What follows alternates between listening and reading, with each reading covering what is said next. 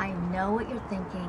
You love Echo, you want to buy Echo. There's just one thing standing in your way, and that's how are you going to get into the car to drive it? Well, first of all, right on the auction page, we have directions on how to get into Echo from a rooftop.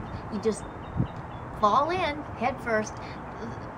Okay, a lot of people have expressed a little bit of doubt about whether that's actually even safe. So I did come up with another way of getting into the car. See, there's no glass in your way here on this door at all. So all you have to do is just climb in. I like to go left leg first and then just sit down and I'm ready to drive. How about you?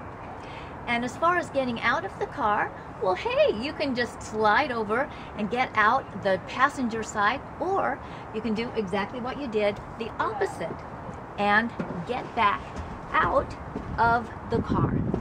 No problem at